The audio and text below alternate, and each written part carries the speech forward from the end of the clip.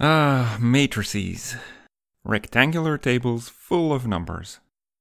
They can be composed, decomposed, and transposed. But if you look more closely, you will see that a matrix isn't a rectangular table at all. It's a row that contains columns. Let's see what this is all about. First, a quick recap. A linear transformation takes a single input vector and produces a new vector as output.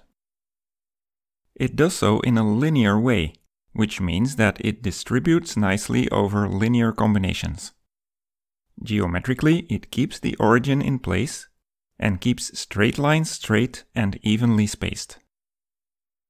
After choosing a specific basis, the linear transformation is represented by a matrix. The numbers in the matrix are basis dependent, in a way that we will flesh out in this very video. When you move to a different basis, the numbers are going to change in a predictable way. We already saw what such a basis change looks like in an earlier video.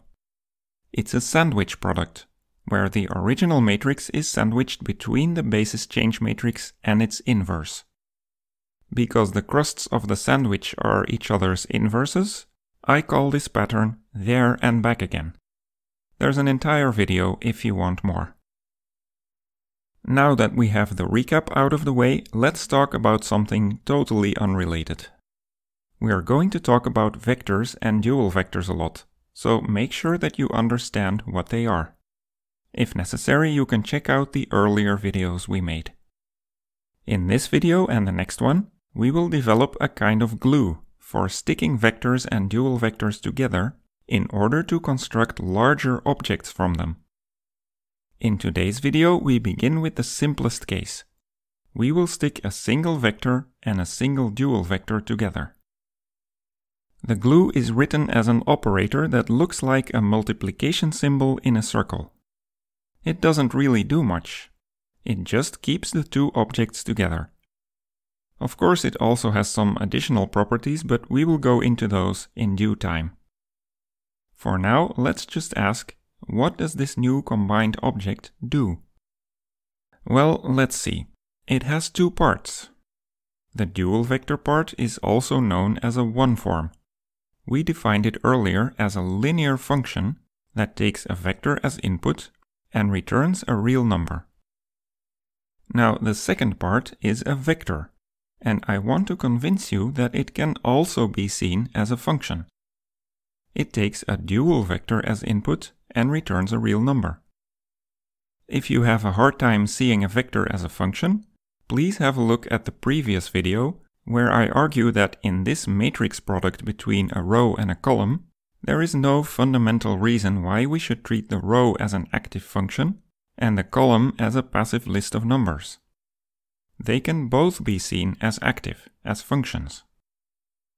And so what we have done here with our multiplication in a circle symbol is glue two functions together. At this point, you may think that the two parts of this new object are just going to eat each other, destroying the object in the process. I mean, the dual vector expects a vector as its input, and we have a vector sitting right next to it. So the whole thing could collapse into a real number. But that is not what happens. We have to imagine that the glue is strong enough to prevent the two parts from jumping on each other like that. I know I'm being ridiculously informal here, but I hope you get the point. The two parts of our new object can't use each other as input. Okay, taking stock, we have two functions that each expect an input, and we glue them together so that they still both expect an input. Your next reasonable guess might be that the resulting object is itself a function that expects two inputs. If that is what you guessed, congratulations. That's absolutely correct. We have constructed a binary function. It takes exactly one vector and one dual vector as input, and it produces a single real number in the end. This is what our mathematical glue is for. We use it to construct multi-input functions from single input ones. The resulting functions are always linear, just like the parts. So the summary so far is that we can create a big multi-input linear function from single input ones. How exactly does the combined function work? This is where we get a bit more rigorous, but don't worry, it's still pretty easy actually. The trick is to take the inputs one at a time. I will first feed the dual vector into our big function. It gets picked up by the vector part. The dual vector input and the vector part combine into some real number r1, which we just put at the front. The vector part of our function is now gone. What remains is a simple dual vector, also known as a one-form. And we already know that that's a function that takes a single vector as its input. And hey, what do you know? We still have an input vector left. We feed it to the dual vector and they combine to produce a second real number, r2. We put r2 at the front as well, where it multiplies with r1. This is the final answer. This is the output of the binary function after taking two inputs. I hope you see how it works. It's really useful to take the inputs one at a time. We can also take the inputs in the other order. It makes no difference. Here, let's do the first step. I promise you something really cool is about to happen.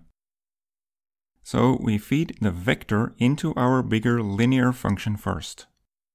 What happens is that the dual vector part of our big function takes the input vector, eats it, and spits out a real number.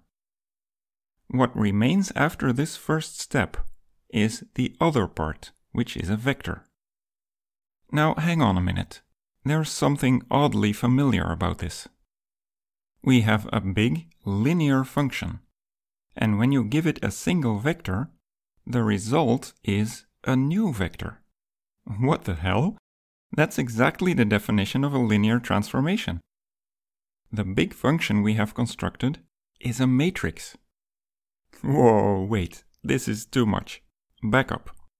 This seems to suggest that we can look at a matrix, or a linear transformation, in two different ways. Let's put those two ways side by side so that we can compare them.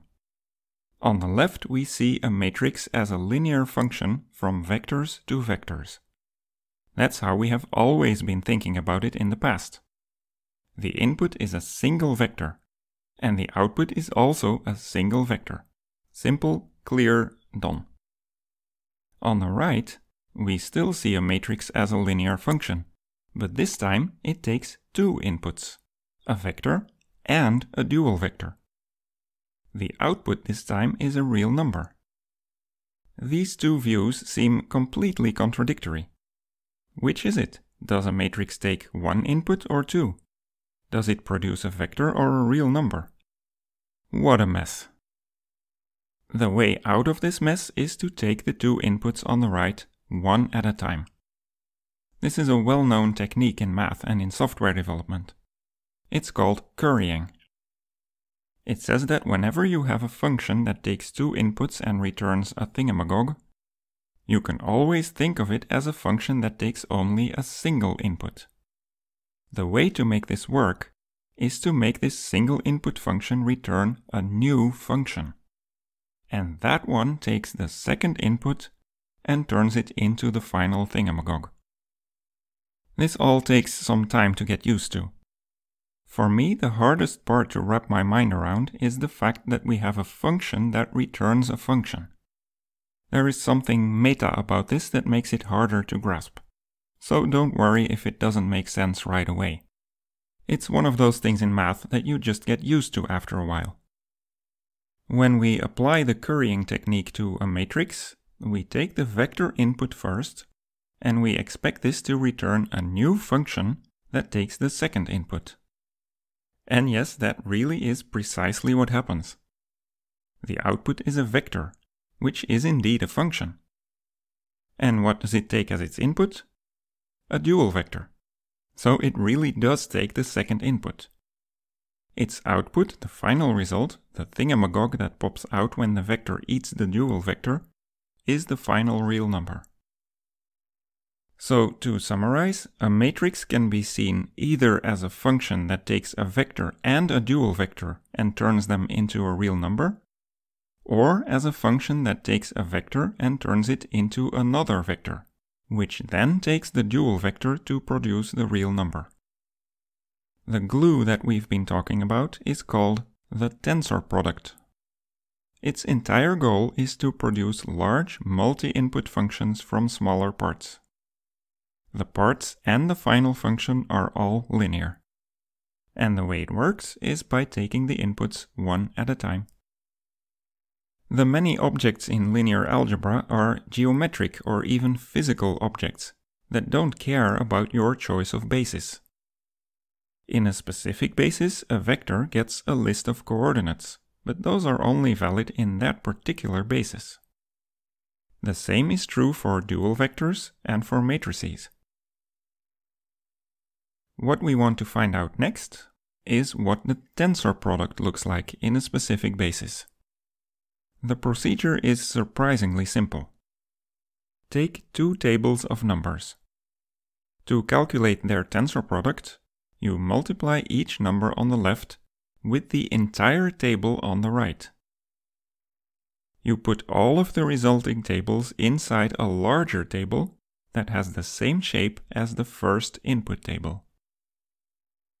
So when you tensor a 2x4 with anything else, the result will also be a 2x4, but its contents will be tables with the same shape as the second input table. At this point you could flatten the final table, removing all of its internal structure. But it's actually really useful to keep the structure around. Let's apply this procedure to the simple tensor product between a vector and a dual vector. We multiply each element of the row with the entire column, and we place the resulting columns in a row. If you flatten this thing, you get a traditional matrix. But let's not flatten it. Let's appreciate that a matrix is, and always has been, a row of columns. What happens when you feed a vector to our matrix? Well, the matrix itself is a row, so we can just apply the inner product between rows and columns. Just do what you always do. Multiply the elements of the row and the column pairwise and add up the results. An inner product usually produces a real number, but this time the elements of the original row are themselves columns. And so the result is a new column. And that's exactly what we expected. Our matrix has turned an input vector into an output vector. It has turned a column into a column. Everything still works precisely as before, but now with much more depth. You should now see more clearly why the matrix vector product is such a weird horizontal-vertical number dance. That dance is just a consequence of the inner product and the internal structure of the matrix. When you transpose a matrix, it goes from a row of columns to a column of rows. And what does a column take as its input? In order to make the inner product work, the input should be a row this time, and we should place it on the left. That's why transpose matrices operate on dual vectors, not on vectors.